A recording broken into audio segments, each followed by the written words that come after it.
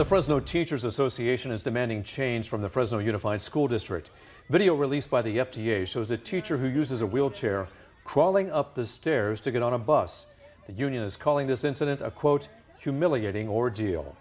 Thanks for joining us tonight for Action News. Good evening, I'm Warren Armstrong. And I'm Margot Kim. Tonight, the district responds to that video. Fresno Unified is calling what happened deeply troubling and unacceptable. Action News reporter Anna Torrea is live for us right now at the district office where she's been digging into this story. Anna?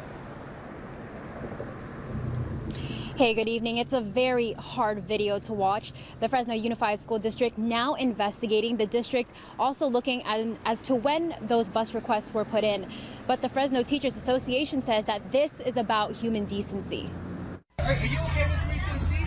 On Friday, the Fresno Teachers Association released this video on Facebook. You can see Ayer Elementary teacher Jackie Esquivel, who uses a wheelchair, crawl up the stairs of a school bus as students were heading to the Fresno Police Department for a field trip. You can see what looks like towels on the steps as Esquivel drags herself up to her seat. It was just an educator that was frustrated and wanting to do the best for her students, still go on a field trip, but then also to bring attention and awareness. When FTA President Manuel Bonilla saw the video, he says his stomach dropped. He adds that no one should be treated like this. In a statement, Jackie Esquivel said, quote, "I am tired of being treated as less than by the district. It's not just about me. It's about ensuring that all educators with disabilities are treated with the respect and dignity they deserve." One of the reasons why I believe she wanted to get these images out is because just being tired of treated in an inhumane way.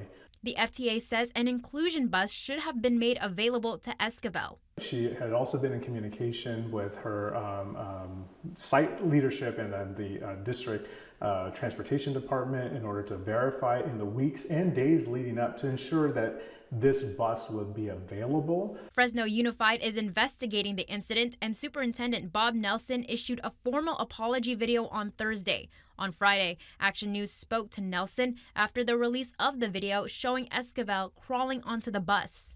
It's egregious not to be able to provide the things that people need in order to do their baseline functions of their job. We are actually reaching out to statewide advocacy organizations in order to help us with that training piece. People asked, are you just going to train bus drivers? I think that's an insufficient response. I think everybody in our system needs to understand what the implications are. The FTA is calling for the district to increase the availability of inclusion buses, provide comprehensive training on ADA policies for all bus drivers, and put accountability measures in place. The district says it'll also be looking at its own infrastructure, from transportation to buildings, to make sure it's ADA compliant. And moreover, that we just treat people with the dignity and respect that are due them just as humans in our sphere.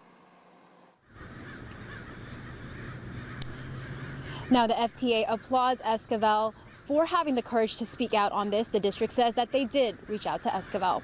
Reporting live from downtown Fresno, Anna Torrea, ABC 30 Action News.